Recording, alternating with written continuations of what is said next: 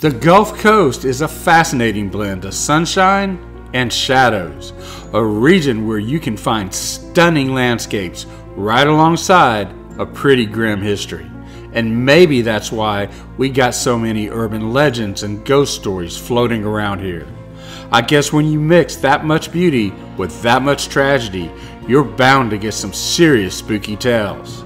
These stories, often a mix of the bizarre, the horrifying, and told with a dash of dark humor, have been part of our fabric since day one. They've been whispered around campfires, shared in hushed tones in dimly lit rooms, and passed down from generation to generation, making sure they never really died. So we thought we'd gather a little collection for you. 5 chilling tales, one from each Gulf coastal state. Buckle up, because it's going to be a spooky ride. Enjoy.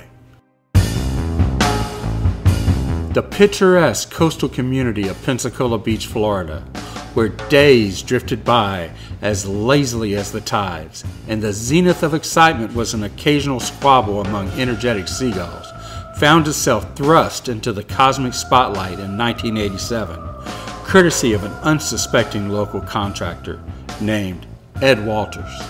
So picture this. It's an unusually warm November evening, and Ed, a man whose life's essentially the human equivalent of a screensaver, is just trying to chill on his porch and drink a cold beer. But no, the universe has other plans. Suddenly, this dazzling blue beam, brighter than every lighthouse in the galaxy combined, just blasts him like, "Hey Ed, how about a little existential crisis with your evening beer?" Ed, now living his own private episode of The Twilight Zone, grabs his Polaroid camera, because obviously that's what you do when the universe sends you a personalized light show, and he starts snapping photos. These aren't just any photos though. They're like the sci-fi equivalent of catching a unicorn having tea with Bigfoot. But wait, there's more. This blue beam wasn't a one-kind let's mess with Ed kind of thing. It kept coming back, like a bad sequel. Each time, things got weirder. Ed started witnessing alien drop-offs like some kind of intergalactic Uber. These figures, all glowy and mysterious, would pop up and have telepathic chats with Ed. Imagine the most intense Zoom meeting of your life, but with aliens speaking in some kind of space Esperanto. Ed's photos made it to the front page of the Gulf Breeze Sentinel, and boom! Pensacola Beach went from sleepy seaside town to UFO Central.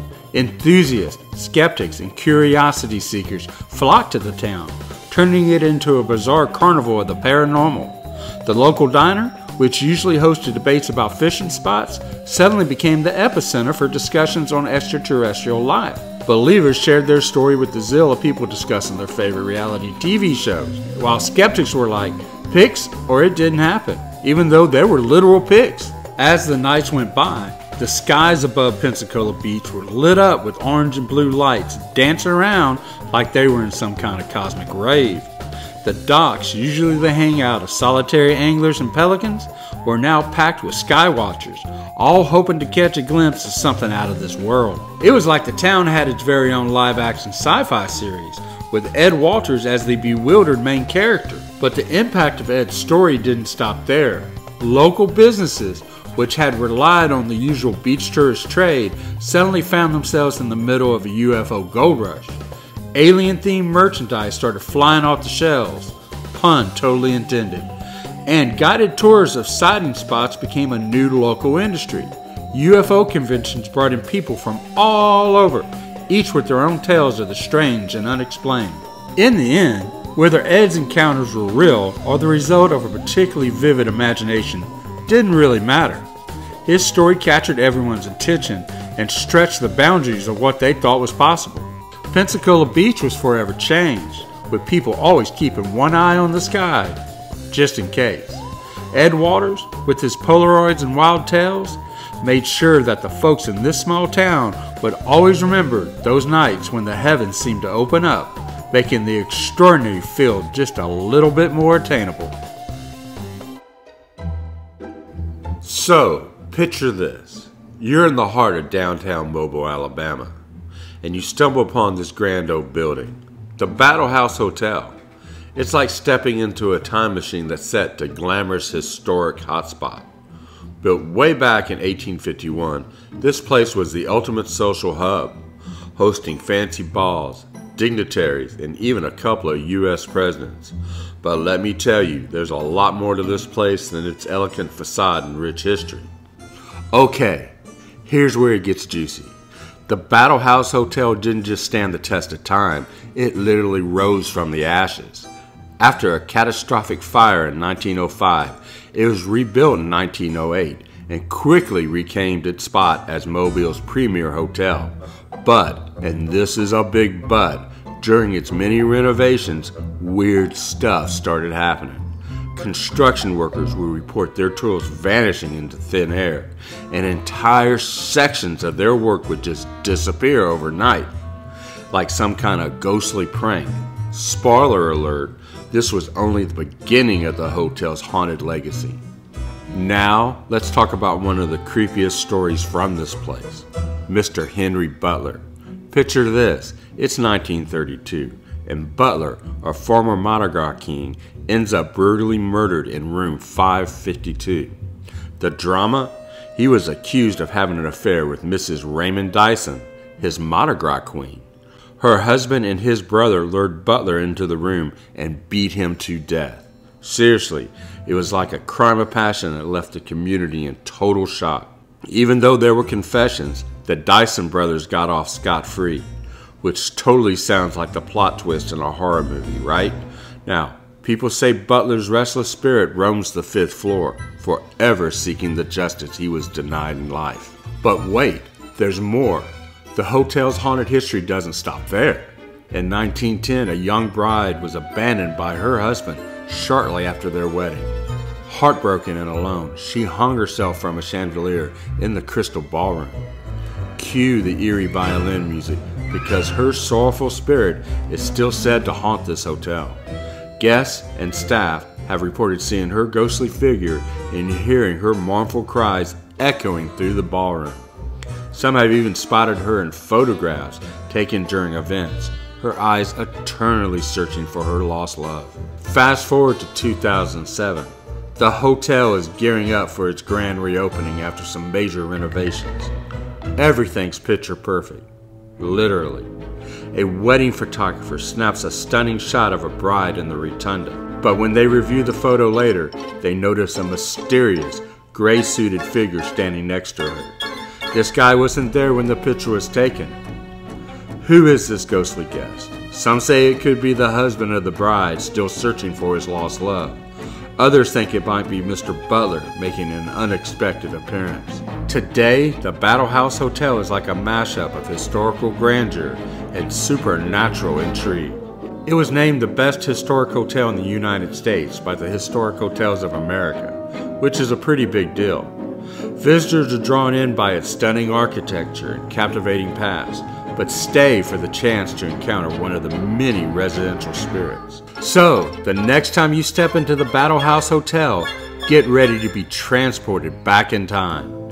Take in the exquisite architecture, soak up the storied past, and who knows, you might even meet one of its many ghosts. Whether you're a skeptic or a believer, the haunted legacy of the Battle House Hotel is bound to leave a lasting impression on you. Happy ghost hunting. Okay, so imagine this. Off the coast of Biloxi, Mississippi, there's this place called Deer Island. It's just a quarter-mile away from the shore, and it's basically a 400-acre tropical paradise. It's part of the Mississippi Coastal Preserve and home to over 10 endangered species. But what people don't often talk about is its super spooky haunted history. Legend has it that back in the day, a pirate captain, picture the most cliche pirate you can think of, but maybe even more evil, anchored his ship at Deer Island. This guy had a chest full of gold that he wanted to hide, so he and his crew went ashore to bury it. But because this is a ghost story, he decided that the best way to protect the treasure was to murder one of his sailors and bury his body with the gold. Super chill, right? Fast forward to 1922.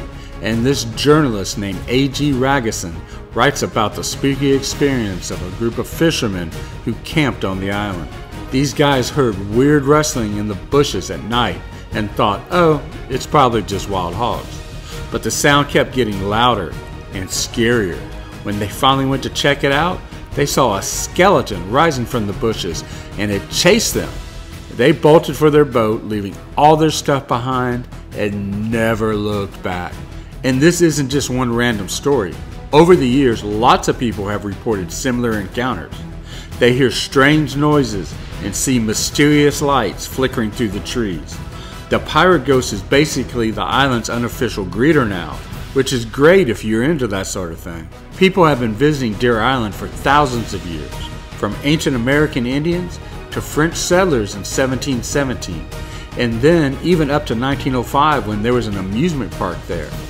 But Hurricane Camille in 1969 and Katrina in 2005 wiped out all the man-made structures, leaving the island wild and spooky.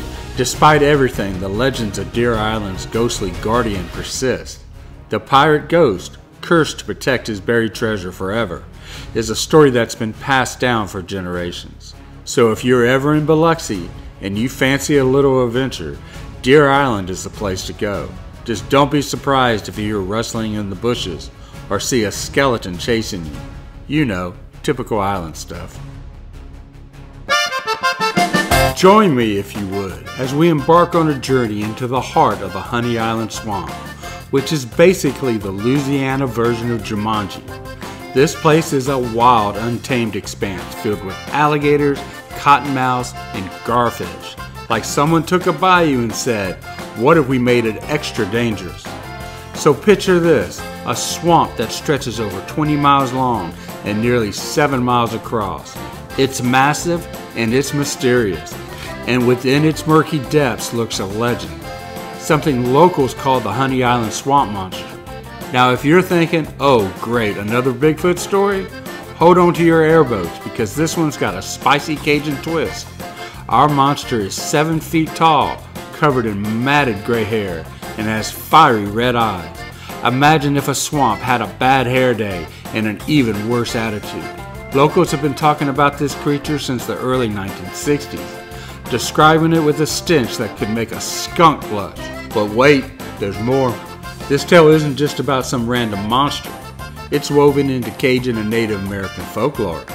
We're talking about the Letici, a human-like being raised by alligators after being abandoned in the swamp.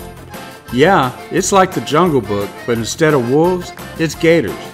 And instead of singing animals, it's more about respect for nature and tribal values.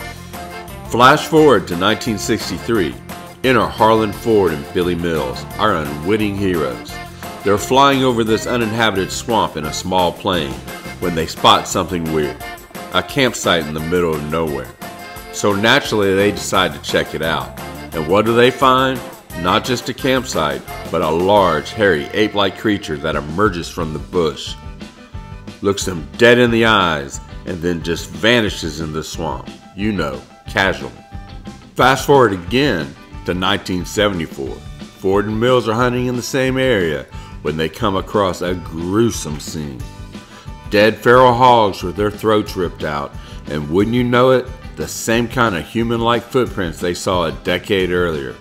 They call in the Louisiana Wildlife and Fishery officers who take plaster castings of the footprints. The experts at LSU are like, yep, whatever made these is 7 feet tall and weighs between 300 to 350 pounds. So basically the size of a linebacker, but hairier and smellier, if that's possible. Now you might be thinking, sure, but these guys could just be making it up. But here's the thing, Harlan Ford and Billy Mills are local legends in their own right, known for being super credible and not the kind of guys to make up stories. They work for the FAA, where lying or being unstable could cost you your job. Then there's Ted Williams. This guy not only claimed to have seen the monsters multiple times, but he believed there were several of them. He even said, I could have taken them down, but I held back because they never seemed to pose a threat to me. Talk about confidence. But plot twist, Ted Williams goes missing one day after setting trot lines in the swamp. Spooky, right? And if you think that's the end, think again. We got more spine-chilling encounters, like mysterious claw marks 10 feet up on a hunter's camp stilts, hair samples that don't match any known species, and sightings of a 6-foot-tall naked hairy man during squirrel hunts. There are even reports of feral hogs placed high in tree forks like some kind of twisted scarecrow setup. As the story spreads, more people come forward with their own sightings, and the legend of the Honey Island Swamp Monster grows. Some say it's folklore, but the consistency in eyewitness testimonies keeps the mystery alive. So here we are, navigating the uncharted waters of the Honey Island Swamp, where the line between myth and reality blur. Whether the Honey Island Swamp Monster is a real cryptid or just a really elaborate campfire story, its legend urges us to keep exploring and questioning the unknown. And who knows, maybe one day we'll catch a glimpse of the extraordinary lurking in this untouched wilderness. Alright, get ready, because we're diving into the spooktastic, drama-filled world of Bailey's Prairie, Texas. Picture it, a chunk of land near Angleton, practically dripping in ghostly vibes and legendary tales. At the heart of it all, James Britton Bailey, a man so notorious and stubborn, they named the place after him. Bailey was born in 1779 in North Carolina, which is basically the 18th century equivalent of being a rock star from a tiny town. He had this whole bad boy vibe going for him. Marrying young, check. 6 kids, check. Wife dies, he marries her sister and pops out 5 more kids. Clearly, this guy was a handful. His whole life was basically a non-stop episode of troublemakers of history, complete with brawls, controversies, and a knack for getting on every authority's last nerve. Fast forward to Bailey making his grand entrance into Brazoria County, Texas. This guy didn't just arrive, he clashed, like real-world drama with Stephen F. Austin, the dude who's the founding father of Texas. Austin was like, nah, you can't have this land. But Bailey was all, watch me. He planted his feet literally and figuratively on Bailey's Prairie until he kicked the bucket from cholera in 1832. And because he couldn't just die like a normal person, his will demanded he be buried standing up, facing west, with his rifle and a jug of whiskey. Oh, and the men tasked with his burial stole the whiskey, because of course they did. Cue the legend. Bailey's ghost is supposedly doomed to wander Brazoria County forever, searching for his stolen jug of whiskey. Enter Bailey's Light, a mysterious, bouncing white light that folks swear they've seen floating about 4 to 6 feet off the ground, mostly between West Columbia and Angleton. Spooky, right? The first documented sighting, a group of farmers saw this weird glowing orb moving across the prairie one night. They thought it was a lantern until it vanished into thin air. Word spread, and soon everyone had a story about Bailey's Light. Like this one young couple driving along the highway who saw the light coming straight at them. They freaked out and sped away, but the light chased them for miles before disappearing. They were so scared they probably never drove that road at night again. Stories about Bailey's Light are everywhere. People say it chases cars, hovers near the ground, and generally makes everyone feel like they're just one heartbeat away from a horror movie. Some say Bailey's ghost is looking for his whiskey. Others believe he's out for revenge. Their stories get more elaborate with each retelling. Campfire tales that become local folklore. And then there's the family who moved into a house near Bailey's Prairie. They had all the classic haunted house experiences. Cold spots, objects moving, feeling watched. The teenage daughter even woke up to see a ghostly figure at the foot of her bed. They moved out the next day. I mean, wouldn't you? Despite the chills, some locals lean into the legend. Ghost tours, storytelling events, you name it. People flock to Brazoria County hoping for a glimpse of Bailey's Light. Sometimes they leave disappointed, but often they leave with their own creepy stories, adding more layers to the legend. James Britton Bailey's life was all about defiance and drama, so it's no surprise his afterlife is just as eventful. Whether he's still searching for his whiskey or just too stubborn to rest, Bailey's ghost is a permanent fixture in Texas folklore, haunting the land and the imaginations of everyone who hears his story. I want you to like, share, comment, and follow Gulf Coastal Connections. And thank you for watching.